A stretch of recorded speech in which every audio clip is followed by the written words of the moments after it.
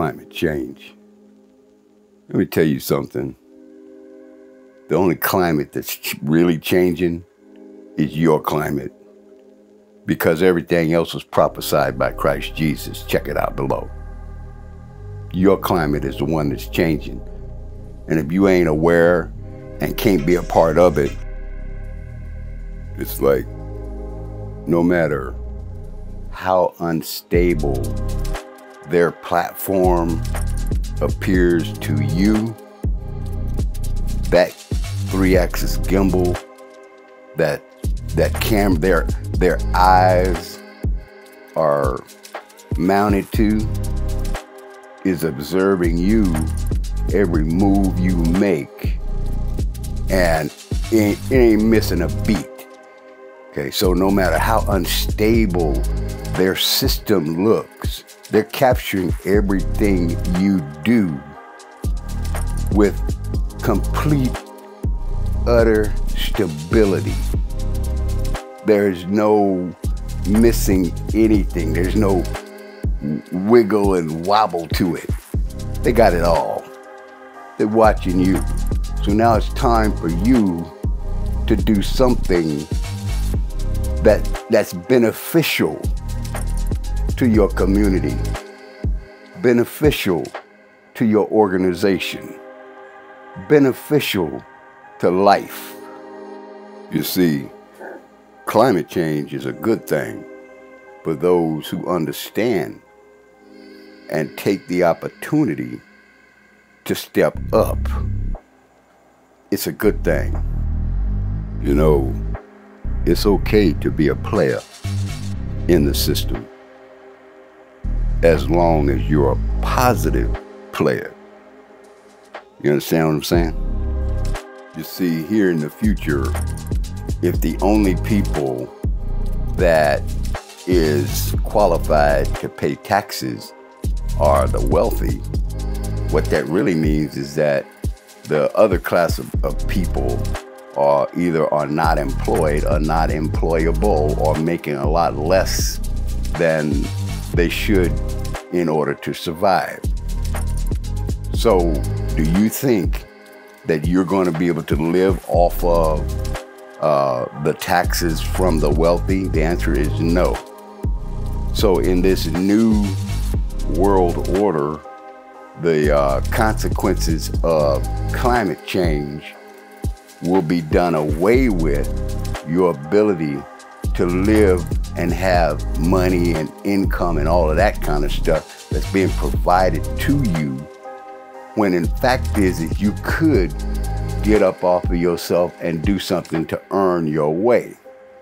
The objective here is to understand what part of this climate that is changing for you. Also, added to that objective is where you fit, the changes that you need to make, the upgrades that you need to make so that you can be an asset to the climate. That's what we need to talk about. That's what we need to think about. And that's what we better jump on like yesterday, because it's happening.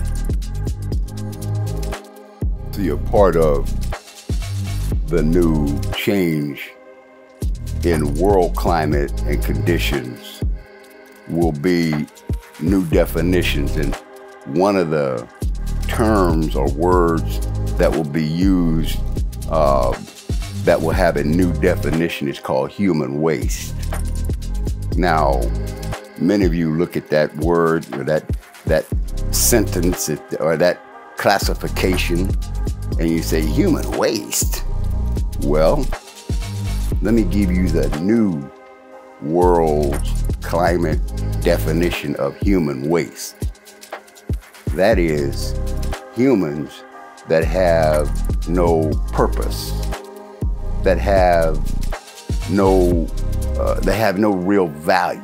Humans that have no real value to their climate, their country, their state, their city, their community. They have no value. They're not an asset. human waste is those who are not an asset, have no value, no purpose. They're a liability. That's the new definition of human waste. See, I told you that Christ Jesus already, over 2,000 years ago, he prophesied about climate change, okay? He didn't just stop at hunger, starvation, you know, sicknesses and things like that. He went further and actually explained all about this weather, all about these earthquakes, all about these strange phenomena that are happening. But see, the thing is they don't want you to look in the Bible to find that information and decipher it and apply it to today. They want to be the ones to tell you what's going on and what's happening and give it a point of origin which is not associated with Christ Jesus nor prophecy. See, those are things that you're being led like sheep to the slaughter. You can die out in your current condition, all scared, frustrated, don't know what to do, too young to retire, too old to get into anything else you think.